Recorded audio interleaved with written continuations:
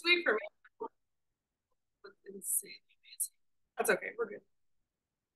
Okay. So I see I have one person in the chat with us. Oh, welcome, Janelli. I hope I say your name right. I hope you can hear me okay too. And those of you that are here, welcome to our leaders or our lesson planning workshop. I assume that you guys are all STEM ambassadors. Are going to be a STEM ambassador. You know what that is? I'm not a STEM ambassador. I'm just a student mentor. Okay. She's mentoring Delhi. Oh, okay. So you're a mentor. Are you the person that emailed me and said, yes. Okay, perfect. Then we'll collaborate and talk more then about Delhi. And you are a volunteer or STEM ambassador? Oh, yeah. Okay. So Miriam told you to be here. All right. So we need to recruit more STEM ambassadors is what we need to do. I need to show up on campus and start like dressing up about everybody. 30. Just I'll pull some strings, see if I can get my students that are here to show up for you guys. All right, so hi guys. For those of you that may not know, I'm trying to figure out, oh, there we go. Who am I? I'm Heather Friedberg. I am a Stan State alum. I graduated here with my Bachelor's of Science in biology with a minor in chemistry. I also got my single subject credential here as well through our credential program. I also got that in the biological sciences. If you know anything about how like the science credentials work, you have to I kind of technically have two if you really want to focus on it, where you have to pass a CSET for middle school. And then I think it may have changed now because I just recently had a student teacher this last semester that was saying that if you have like your majors in biology, you don't have to take the CSET for biology to have that credential. And I was like, that's unfair because I had to go through all that process. But so that might be the new thing now. So like if your major is chemistry, you go into the credential program, you don't have to take the chemistry CSET because you have the degree, which makes sense to me because you're already an expert in that. I also have what they call a CTE, which is also a teaching credential. It's for career technical education. And specifically that's in health sciences and medical tech. How I was able to get that teaching credential is because prior to me coming to Stan State, I actually was a pre-nursing major, just like half of the other Central Valley that's here. I went through, tried to apply to the MJC nursing program, got waitlisted and accepted, but I also had 10 years of clinical experience underneath my belt. So I worked as a CNA, ER tech, I worked on the rehab unit floor, and worked for 101, so 5150s and everything else that goes on. And I literally did everything in a hospital except become an RN.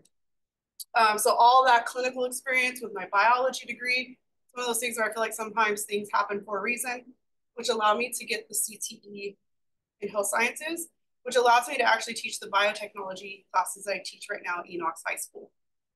I'm also what they call, but if you go on into education, you want to be a teacher, the word PLC is going to be forever used in education. It's called personal learning communities or professional learning communities. And what that means is people who, so like science teachers will get together and collaborate and discuss student data and how to teach things. Math teachers, history teachers, they all kind of group up in their own little PLCs. I am the PLC lead for our health science and med tech teachers in our district. So I meet with them once a week and we all discuss student-driven data, curriculum, and our CPD career and college standards as well. I've been teaching at Enochs High School for about 5 years. My first year teaching was at Hanshaw Middle School as a 7th and 8th grade science teacher. I'm also the Dungeons and Dragons Club advisor, the HOSA advisor. HOSA is a Health Occupational Student Association. I believe Stan State is trying to start one at our campus as well. That provides medical opportunities, leadership opportunities, scholarships, and internships and everything else for those students to become future medical careers. And then like I joke that I am the STEM Ambassador OG. So when our STEM Ambassador program started here at CSU Stanislaus, I was like part of the few that started the first year that STEM Ambassador program started here. I did over 100 hours of service for our STEM Ambassador program. It counted, all those hours counted for me before I entered the single subject credential program. and I was able to get more hours like than any student. And the beautiful part about our STEM Ambassador program is that because I was able to already design lessons before I even met the credential program, and I was already in front of a classroom doing science with students, it made me less nervous when I entered the credential program. I was able to just do the 1 semester route. I was already working by my 2nd semester in the credential program. It makes you super prepared to be a teacher. That's my advice there. And it looks great on applications as well for like med school, because you have to do, when you're already an educator as a doctor, there's many ways why you should join the STEM Master Program. So I know I have one of you online with me, but for all of you, would you guys like tell me your name, your major, and your purpose for being here, if you don't mind? So I'll start with my room. I'll start with you.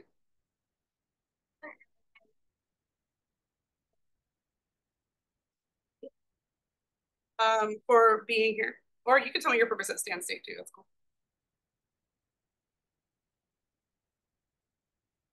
Perfect.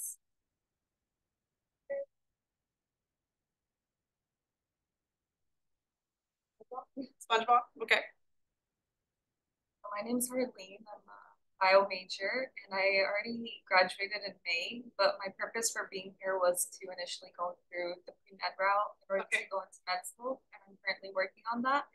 I don't have a favorite cartoon character, but I do like the teddy bear Ted. I don't know if you guys have watched that movie. That's my favorite character. Okay, and then my person that is online. What's your name, major, your purpose for being here, and your favorite cartoon character?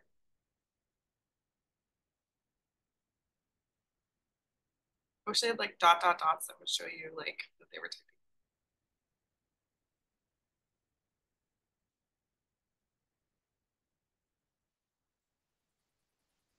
She's not taking the chat. Others didn't. Yay! Yay, a math major. Yes, we need more of you.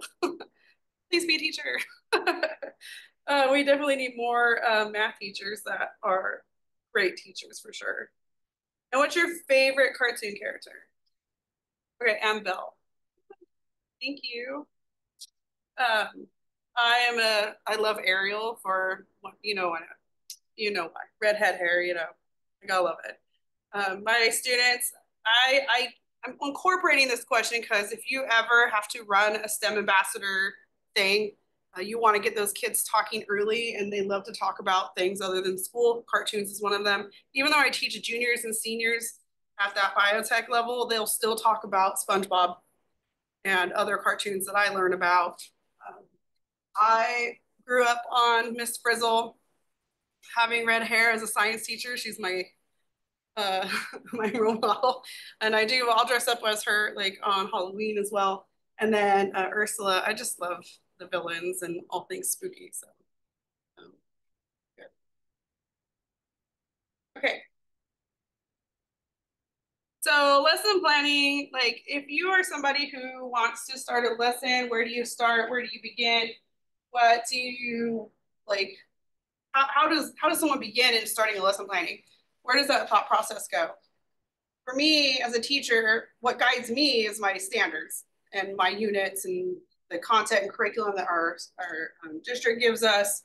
That guides me. But if you're given free reign, like we are here at Stan State for our outreach programs, where do you begin?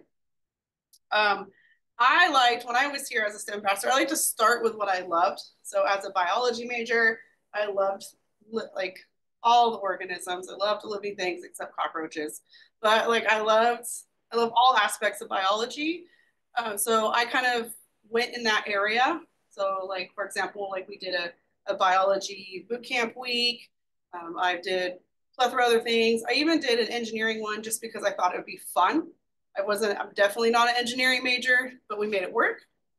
So I would start with your favorite topics in STEM and how you would make them fun.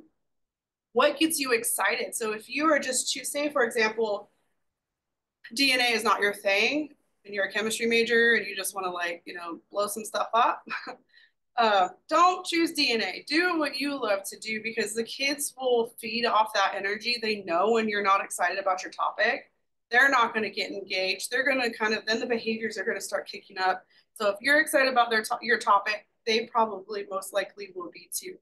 Um, you can also, maybe you're like, oh, I want to do this, but I don't know if it's okay. But you can also ask the STEM ambassador team what materials are available. Dr. Grover, do you still have like the buckets and stuff like that you guys take? Yeah. So you could look for the list of materials that are available. Maybe you can find one that you like, and you can create a lesson plan from there, or revamp one that has already been done. I know that like the cell model was a big one, DNA extraction. What else, where am I at? What else do you guys have that are like the top robots? Oh yeah, the little guys. Color suitcase.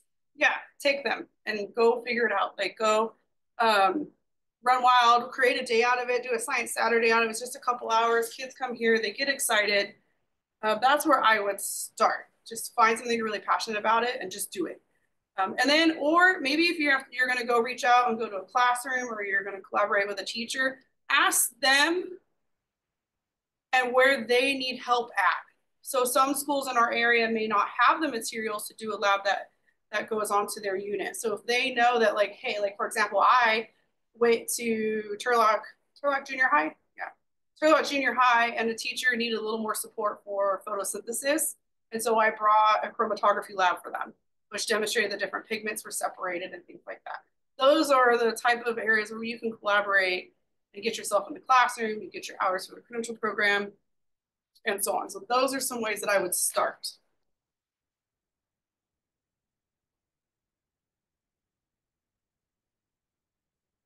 These are some of the simple, easy lesson plans that I've done or I've seen done within our ambassador. My program that I teach for is actually called the Forensic Biotech Academy at Enochs High School in Modesto. And we also, weirdly enough, like do a lot of STEM outreach, just like we do here for the STEM ambassador program. It's almost like I was meant to do the program because of all the work I put in here. But we will also bring out these types of labs to other school sites, and you guys can do the same. So DNA extraction, that one gets really messy when you're at a park somewhere trying to do it. So you, of course, you're gonna try to keep that one as clean as possible. Fingerprinting analysis, I do that where the kids will like compare their fingerprints amongst their friends. We're forensics, so it kind of goes hand in hand for us. Yeast and sugar for fermentation, have them use different types of sugars or not use sugar and see if the little yeast will eat them up. We're actually doing a biofuel lab right now with my seniors, and they have to bring in their own biomass, but ours is we're using an enzyme to break down the cellulose. Then we're introducing the yeast and so on. And elevate that. Rainbow density columns, drops on a penny. We're talking about surface tension. Coincidentally enough, I'm about to do this in my applied chemistry and biotech class. We're talking about water surface tension and the temperature of the water. Does that affect surface tension as well? Solar s'more ovens, egg drop challenge. I did that at the middle school level. They absolutely loved it. pH scale, the classic baking soda vinegar. Anytime they see fizzy and explosions, they get super excited for it. I did pitfall traps on campus here. We had an entomology day, part of my biology week. And I figured out where all the cockroaches live on this campus. They're nasty. They're all out there. And then I also discovered, I did a pitfall traps on my campus, and I also found more cockroaches.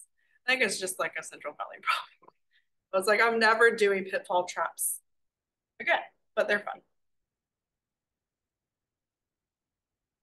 So I know that we're like a small group, and then we had like this worksheet, and Janelli, I don't know if you have access to it. You may have, I know like Dr. Grosvenor may have sent the worksheet that we have. There, no, but for our online guests. Yeah, you sent them to him? Okay. We're gonna kind of start looking at this little 5E model that I'm gonna discuss with you in a moment. So for a moment, just for a second, I want you to brainstorm. We're gonna apply the lesson planning process. We're gonna start with something super basic. Maybe I give up some ideas. Maybe you have a lab that you know is super simple, an activity maybe you've done with your siblings or cousins or whomever. Let me give you a moment, but pick one little hands-on lab or activity that you'd want to do with kids? Okay, give me a moment. You have pens and pencils. I'm gonna eat a cookie for a second. I need this sugar. We have extra pens. So, all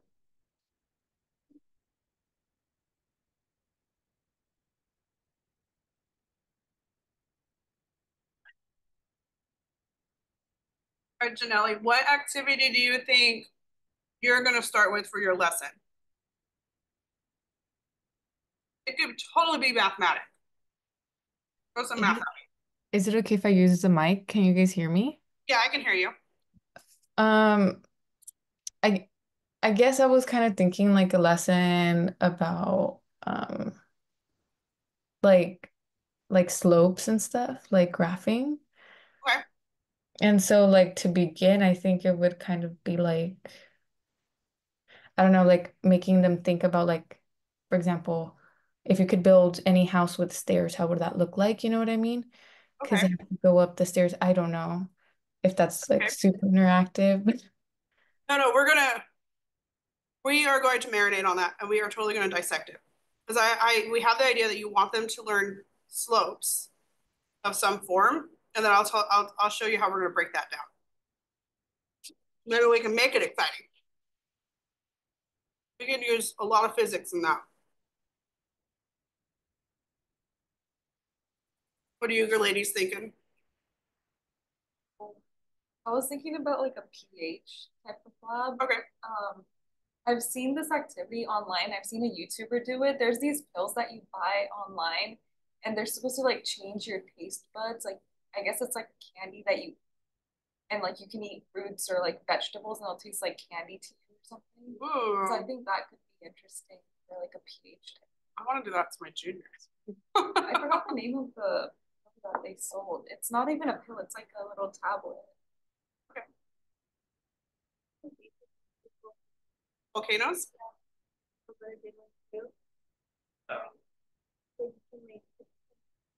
Like, oh wow, it's cool, you know, how you see things. Sometimes I know I've done it before. And you have like a bunch of baking soda and you're kind of a mint, and it actually does too. And a mint? Oh, I haven't seen it with a mint. So the mint makes it more like projected, kind of. We have like a plastic volcano. We always do it for like one of our little like science fair things. But it's so anti-dramatic. It's just like, you know. But I didn't know about the mint thing. Okay, that's interesting. We are picking a topic to make a lesson with. Okay. Science. How about burrito? You grab a burrito. Dr. Grow burrito. All right. Well, then now that we have like determined a topic, that's where we start with our idea. So I'm going to show you something kind of like, it's just like a classic lesson planning tool that we use for like a lot of introductory teachers. If you go onto the credential program, this is what we use. If you, in all honesty, every school district is different. To do good lesson planning, we start here, but then once you get the hang of it, this isn't always the 100% model that we use. Every district's different. Every district is going to be like, this is how I want your learning intentions. This is how I want your objectives. There's so many different words for different things. These certain different teaching strategies that every district wants you to focus on. For me, it's like learning intention success criteria. And we're big right now on student collaboration to get students to talk again. Because you guys might be feeling that in your classes where you guys don't talk. Maybe when the professor puts like a question up and Zoom, it's a lot easier for you to talk in that versus when you're in a classroom together and it's like crickets and all a lot of people talk. We're seeing that at every level, and hopefully it'll improve. I think COVID's part of that. So that's what we're working on for that. So we're doing our lesson plan. We have what we call a 5E lesson plan. It's like 5 steps, and I'm going to break them down as we go. First step is engage. How are we hooking them? How are we introducing them into this topic? Also, we use engaging to kind of check to see where they're at. Especially when we're getting kids here on site at Sand State, we don't know what their learning level is. We don't know how much they know about that topic. So sometimes this engage piece kind of shows us where they're at. Exploring is when they start working hands-on, when they're working together. That's when they're like solving problems together. Then we can explain it. So instead of you always up here doing, we need more of them doing the thing. They need to be asking the questions. They need to kind of like start researching and getting it together. Elaborating and evaluating. So these two steps, sometimes like you won't get here, at least at the STEM Ambassador Program. These steps are not necessarily one day in an actual classroom. Because I like have an hour with kids. This would be like, what? 10 minutes, 10 minutes, 10 minutes, 10 minutes. In reality, these might be the first day. This could be 2 and 3 days. This is the assessment. So this could be like end of the week and then assessment and stuff like that. So that you definitely would not go through all 5E in a normal classroom in one day anyways. So now that we have your topics and your ideas, so I gave you your lesson plan template, right? Let's see. On there, it's asking you the grade level, school program, topic, NGSSS, what is the learning intention, needed materials, and before class setup. All right, I'm gonna go over standard science. So what do you want them to learn? Do you want them to learn how to make a volcano explode, or maybe you want them to learn why volcanoes explode? Maybe you want them to learn about the pH levels, and you want them to learn about slopes. What do you want them to learn? My late Homer. Like what in general? Or? Yeah, pick one thing that you're going to try to teach. Math? Okay, what specifically? Fractions? Oh, bless you. Yes, let's do fractions. My kids do. I'm going. Well, my kids don't even know how to. Never mind. But fractions, good. So your learning intention would be for students to solve simple fraction problems. Okay, 1/2, 1/4, all that kind of stuff.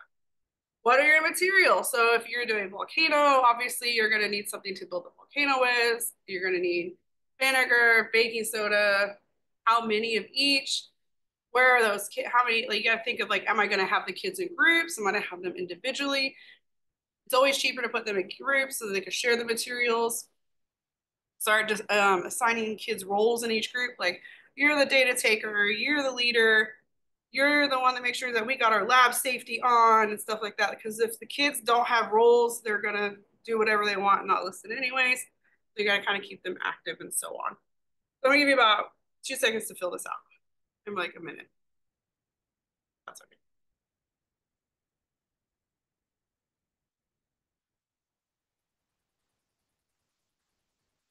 And I will go over the standard. If you guys aren't familiar with them.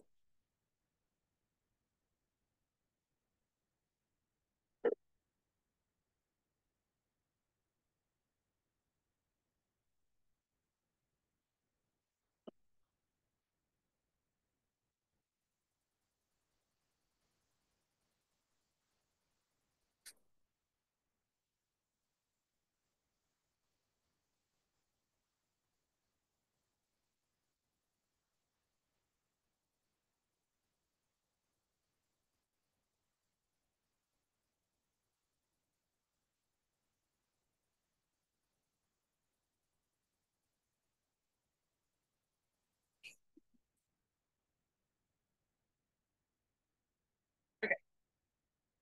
Are we good? Janelle, you good?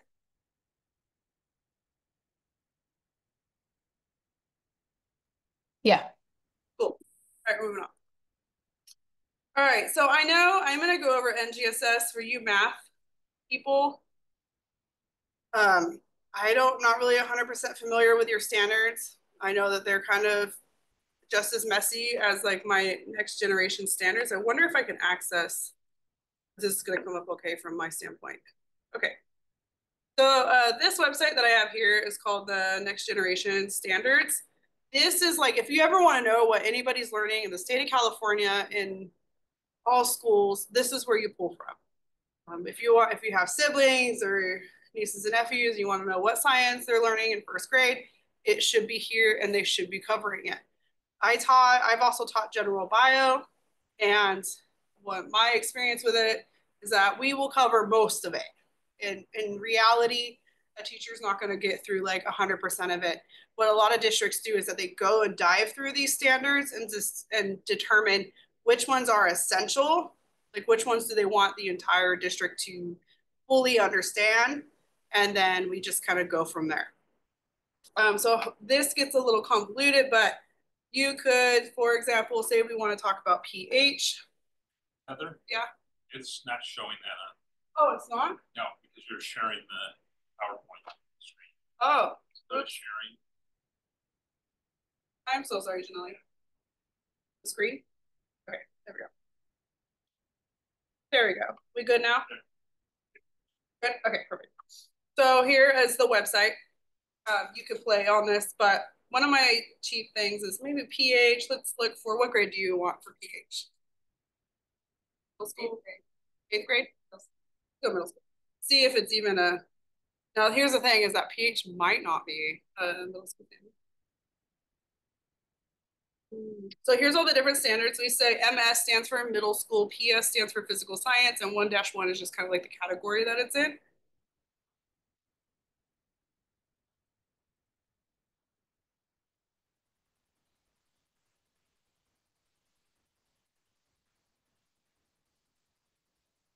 Interesting.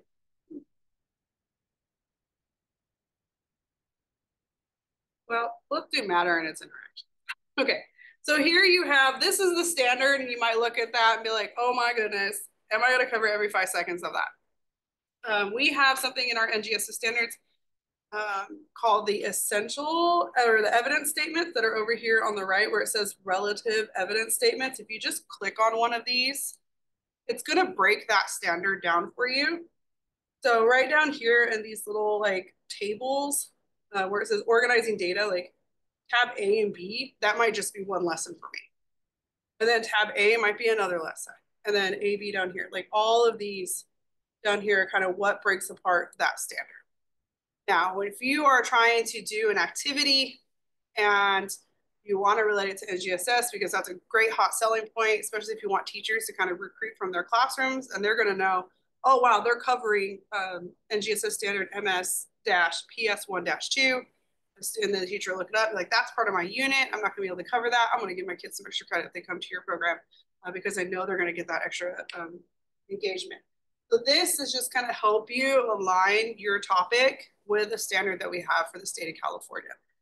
There's so many of these, you can dive into them. Even though I'm a CTE teacher, I still have to align my stuff with the NGSS standards as well. So I dip both into the physical science and the biology, life sciences as well.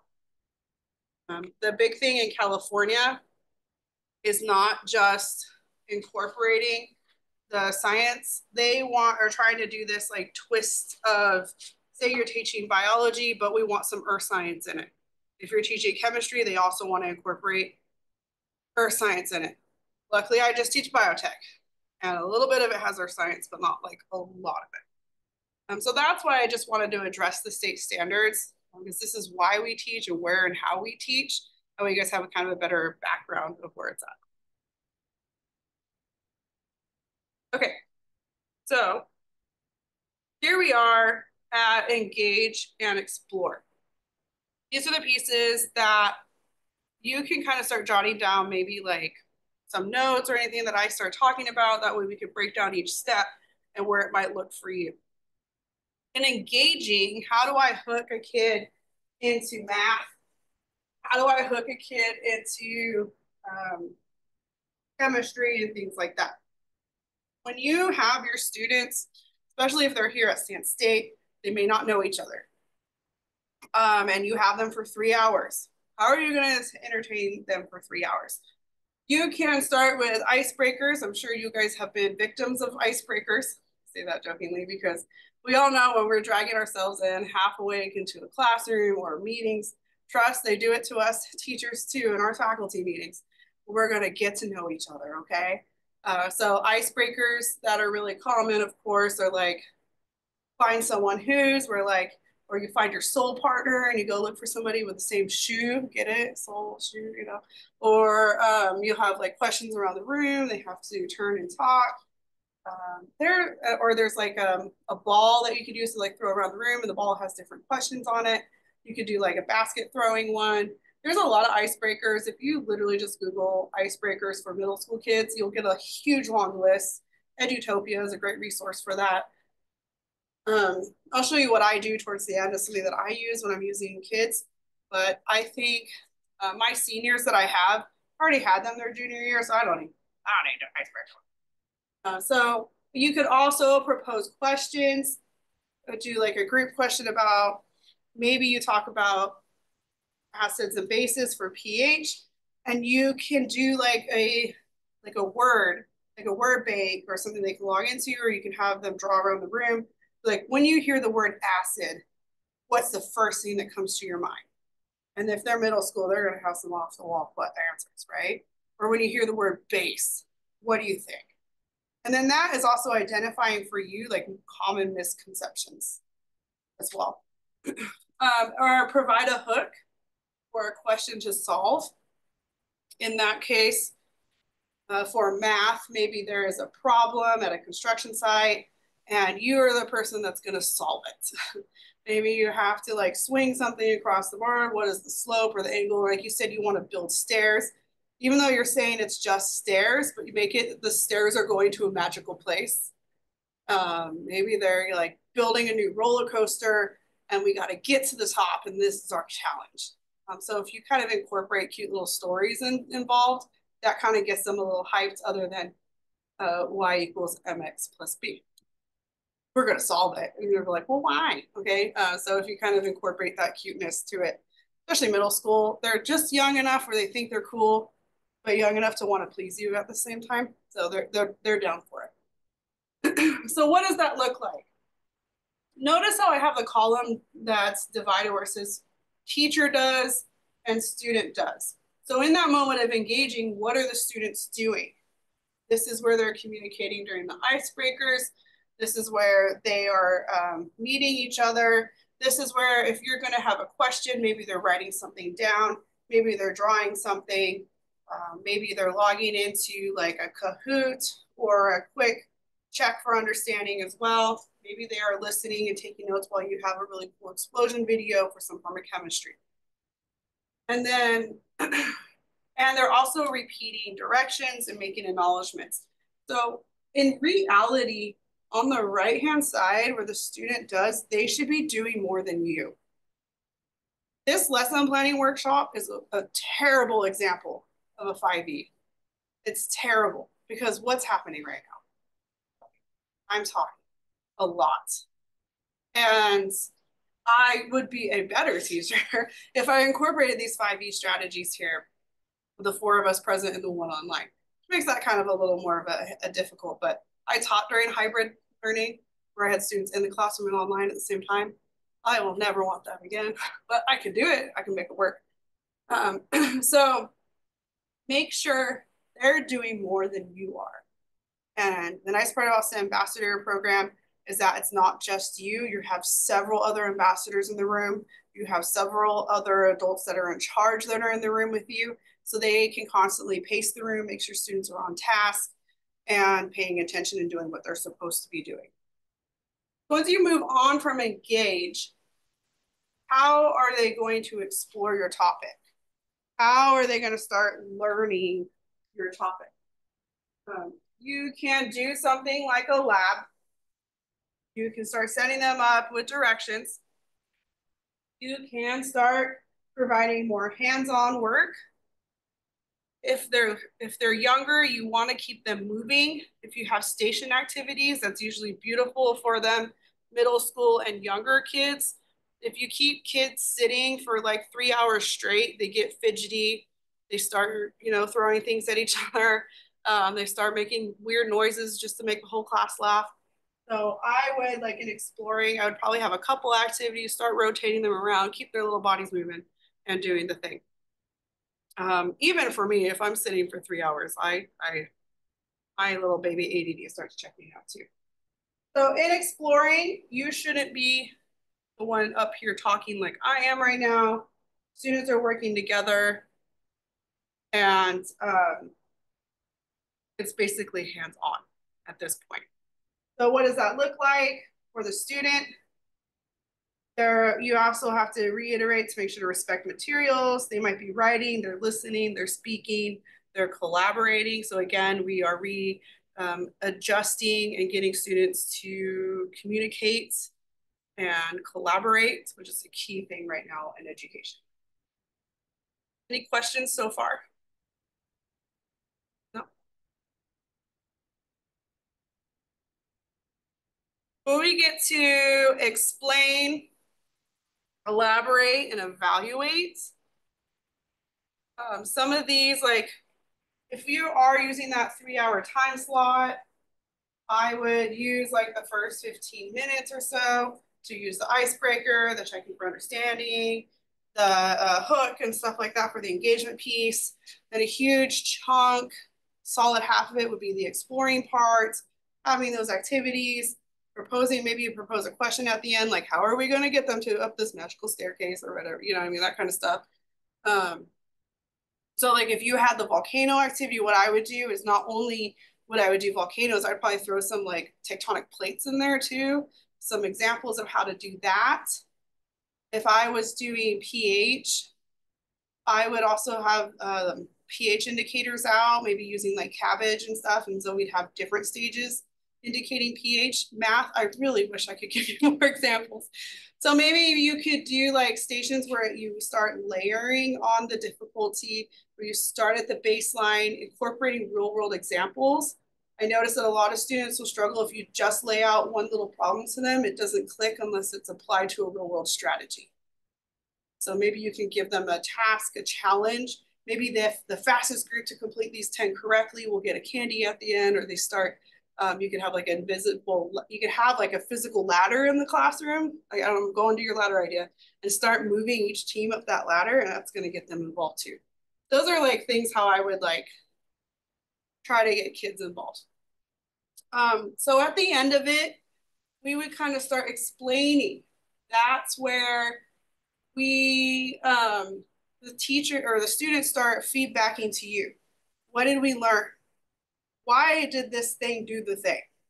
What do you think?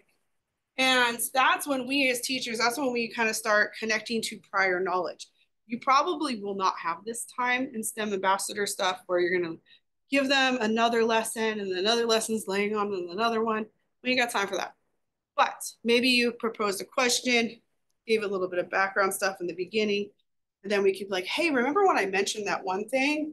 Do you think that ties into this? Then maybe that like will help get that brain going. So what are you doing in explaining? You're checking in with students, you're guiding their thinking with the data that they get and why they got those results. And if they get it wrong, that's okay. They're the STEM ambassador stuff. We're not there, they're not there for a grade. They're there to do hands-on STEM stuff. They're there to kind of get that extra low stress, hands-on activity that they wouldn't get from their classroom.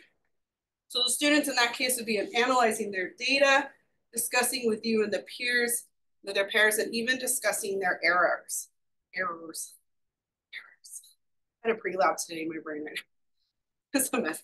So the error, like my big thing in my classroom, I have labs because I teach biotech that take 4 days to do. Okay. And if by the end of it, they didn't get what they needed to do, am I going to fail them? At least not my class, because I want them to understand where those errors were made. Go back through the procedure, where they do the math wrong, and then of course discuss that in their conclusion. And as long as they have that safety net in the classroom, knowing that if they fail, it's okay, they're more willing to keep doing and not giving up and throwing themselves on the ground. Had one kid.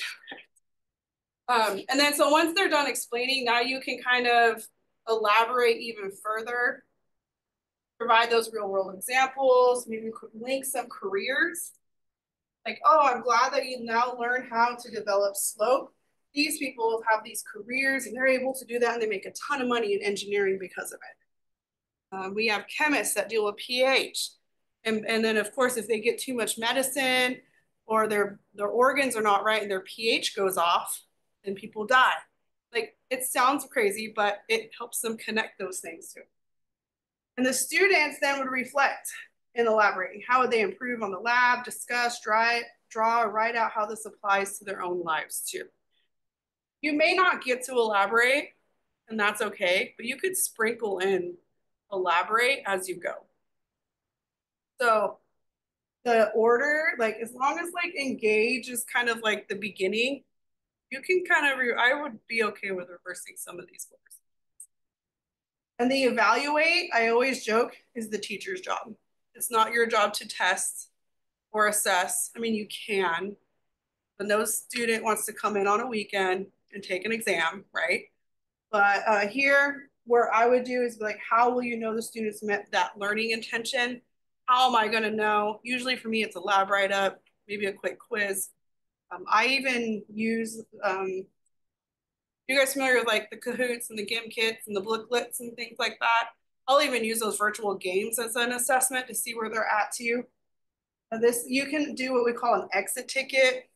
Those of you guys are younger are probably familiar with exit tickets now, where you just give them sticky notes and I tell them, you know, smack what you know on the door. And then they'll write like, oh, today I learned, or did I meet my success criteria this day? And then I talk about, I don't know, maybe a struggle they had that day and how they would improve. That's how I would like close it up. But again, this may not always be for you guys. Questions about explain, elaborate, and evaluate. A lot, right? Look at your faces. I can tell it's a lot for some of you. That's okay. It's a Friday. Okay. So when I'm talking about presenting lessons to students, these are just some of my examples of engagement, keeping them on task, ways to have them answer questions. It's not, don't beat yourself up if it doesn't always work, because you never know what kind of students you're getting with our ambassador program. I mean, in the many of times that I've done it, I mean, we've had some students that, how can I say, it's like we have students that come in, they have what we call IEPs and we don't know it. It's something called like an individualized education planner for students who might be on the spectrum, have ADHD, or have some other learning disability that need more support. So when we get those students for our burn, we don't always know that ahead of time. So you just got to adapt and don't freak out. You'll be totally okay as long as you don't take kids too seriously, especially if they try to clap back at you. Just chill, like you'll be all right. So make sure your environment is positive first. The moment they walk in that door, greet them, say, hey, how's it going? I know you college kids are great with like high-fiving the littles and they think they're so cool because they're hanging out with college kids. Use those icebreakers, like I said, for them to get to know each other, to kind of break that literally the tension that's in the room when they're all looking at each other. The classmate bingo, I'm gonna show you the bingo I use for my class. They can vote with their feet. So if you put like, say, hey, if you like Disneyland, go to the left side, but if you prefer Universal, go to the right side. And then they'll like all spread out like chaos. And then if you put like flaming hot Cheetos against Takis, it gets real serious, because if you get food involved, like they're all down for that. Would you rather questions? And there's, like I said, there's like so many of them. There's a gummy bear share, and there's like an M&M version too, where you give them a little like those little fun size packs of candy, and then you dish them out. And then as they eat it, like if they get a red gummy bear, they have to talk about what their favorite color is. They get an orange one in their packet, they got to talk about their food. Gives them an excuse to eat candy and talk to each other. I would keep slides simple. I did a terrible job of that because I wanted to do an information overload a little bit for those of you that like want to come back and look at my slides. But keep slides simple and with lots of images and examples, because you might be using STEM terms that they don't understand, especially at the college level. Something that we think is so easy they may not comprehend. And I mean this in all actuality. So when I mean by so easy, some of them don't know how to read a clock. They may not know where California is located on a map. Like those things that sound so common sense to us, they may not get. Always model the things you want them to do. Don't be like, all right, pour it in the beaker, and then just send them off. They're gonna be like, what's a beaker? What am I pouring? You literally stand up there and be like, this is the beaker, this is the liquid, and we're gonna pour it in. So you gotta like physically show them and model it for them. We always model, always, what we want the behavior to do. Even if they're doing like a discussion, maybe take two people and have them model what a good discussion looks like. Like, hi, my name is so-and-so. Hi, so-and-so, nice to meet you. Hey, what do you think about photosynthesis? I think photosynthesis is great. You need to model that behavior, that way they know what the expectation is, just like right out the gate. I already said about stations and rotations, keep them moving. Closure, think about like how you going to end that day. What activity, what question, what are you going to propose for them to do before they leave? I know there's that lull where like the parents start showing up 10 minutes before the event is over. Now they're excited because parents are here. They want to show them their things. But make sure you have a little bit of something at the end before they leave. Whether it is like that little piece of paper, usually they have surveys they have to fill out like for the ambassador program. And I can't say this enough, where I'm always like, just be excited about what you are talking about and be happy that your students are here. Nobody wants to be in a room with a teacher who hates their job. It makes the whole vibe in the classroom just like depletes. And the kids feel that energy off of you, and they're checked out now. They're like, well, if they don't care, I don't care. So this is my find someone who format that I used. It's really easy. I did it in a slide and just fixed out the format to 8.5 by 11, created a table. And I have all these questions on here, and I go around the room with the students and I have somebody initial where they're at. So like, likes to go fishing, they have a pet, they went to UStack Middle School, they likes to bake or cook, and they're the oldest sibling.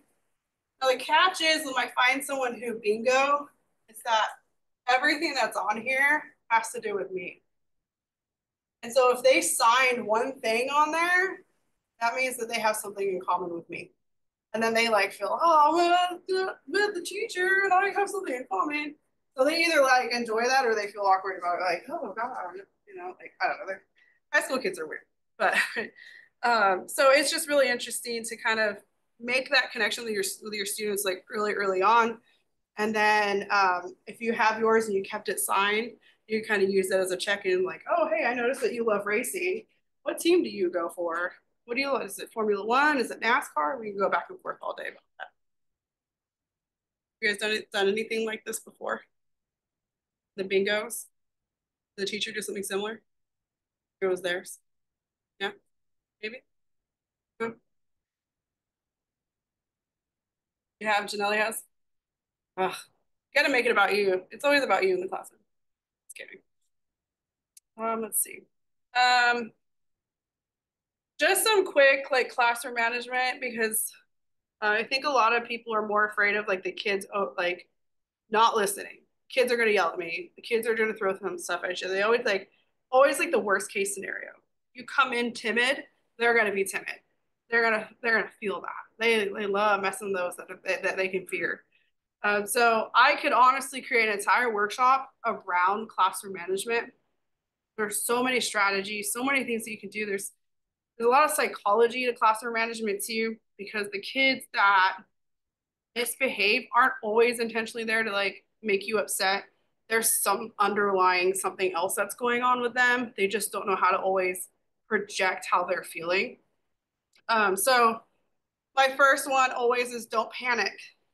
I always tell my students I'm never gonna flip out on them. My biggest fear is to end up on the teacher flip outs on TikTok. You guys seen those teacher rage videos. I don't want to ever be that teacher. That's a real fear on me. But my experience in the medical field, between the one-on-ones and working with people of all different mental health issues, I always tell my students, I was like, I've been kicked at, punched at, cussed at, thrown pooped at, like everything that under the sun has happened to me working in the medical field. So a little feisty, spicy, like teenager. It's like nothing, ain't nothing on me. So don't take them too seriously. They're mad. It's not really honestly because of you. They're probably having a bad day. There's something going on outside of them. Just just be calm and address it calmly. Um, and there's cell phones. There's always cell phones. You guys carry cell phones. And the moment something's about to tick off, like in the classroom, the first thing that's going to happen is the phone's out. We've had fights break out in classrooms, and kids aren't saving, they're videotaping. So that's a reality that we're in a world that we are living in. So you always got to keep your composure under control so that you don't end up as the next victim to social media. Um, Make sure you set the rules and consequences right at the beginning. So as soon as they walk in, they're greeted and be like, oh, hey, welcome to our workshop. These are our expectations. And if if you're something really bad's going to happen and say you start throwing things or playing with the lab equipment like you're not supposed to, the nice part about the STEM ambassador program is that they get booted. We're going to call home and then your parents are going to come pick you up and we won't re-sign you up for a program. Me, on the other hand, I just have to tell them to sit outside and we have a conversation. It ends up being a whole 4-step process. And then you and the other STEM ambassadors are constantly roaming the room. You have other people that are helping you with whatever the activity is. Constantly engage those kids. Check in what they're doing. My pet peeve when I was doing the STEM ambassador program was sometimes people just hang out on the back wall. And the kids are doing stuff. And then, we're college kids. We want to mingle too. But your time there is for the kids. Break off that wall and go pick a partner, go pick a buddy. And say you got in here, I noticed there's 1, 2, 3, 4, 7 tables. I would put a STEM ambassador at every table and do a role. All right, you're responsible for this table. These are your kids. And then they become your buddy the rest of the day. I do that with my high school students. I do a CSI camp in Modesto Police Department and I assign them to a table and then they love it. Now the little kids get to hang out with high school kids and ends up being a whole thing. It's okay to tell a student no. I think sometimes we always just want to appease them, thinking that if we're just going to give them, they're going to be cool about it. But there's ways to tell them no. You can be like, hey, that's not a good idea because of X, Y, and Z. You're going to end up poking your eye out, kid. Please give me the knife. But in reality, something to redirect them. Hey, that's not a good idea. Why don't you go over here and help somebody else? They need your help instead of me. Always redirect that behavior. Tell them no. And if they don't listen, tell Dr. Grosvenor. And another way to keep those behaviors is to acknowledge the good behavior. You notice a group is cleaning up really well. You're like, hey, table 1, you're doing a great job cleaning up and making sure your table is nice and organized. I like that. Oh, I see table number 4 about to do the same thing. And once you start calling out those behaviors, the other kids are looking around and they're like, oh, she recognizes them. Maybe she'll recognize me. And because they're younger, they kind of want to do that for you. So they'll already kind of start setting that off. I had Jolly Ranchers with me and I would start throwing them at random groups. I'd be like, the first 5 that sits down and has this organized, you're going to get Jolly Rancher. And like 1, 2, 3, 4, 5. And then you should see the chaos unfold when they're all trying to get the Jolly Ranchers, but it works. And then of course, like I said, any serious behavior, see Dr. Grosvenor or any other staff, faculty or staff that is responsible for that event. I think I maybe in all of the time that we've worked together, I think there was one time where I've had to have Dr. Grosvenor handle a situation. It was a kid that just didn't know how to handle his emotions. It wasn't that bad, but we had to remove it. And that's it. Literally, that's all I have.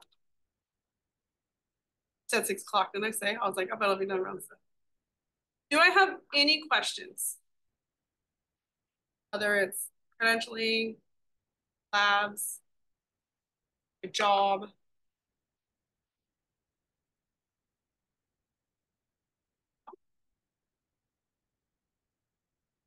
You guys are tired. It's Friday. Get it. Janelle.